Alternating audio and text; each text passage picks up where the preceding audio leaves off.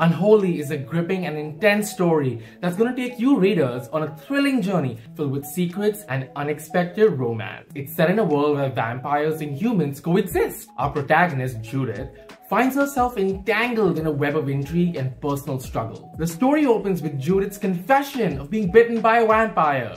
It sets the stage for a year filled with challenges and revelations. As she navigates through the snow-covered hallways of a convent and encounters her roommate's plan to run away with a guard, Judith's secret is discovered, leading to her arrest and imprisonment. When Judith finds herself in a snowy forest, encountering a goddess and a pale vampire who reluctantly helps her escape. The complex relationships between the heroes, especially the romance between Judith and her roommate Greta, add depth to the emotional resonance of the story. Their passionate encounters portrayed with sensitivity and adds an element of sensuality to the narrative.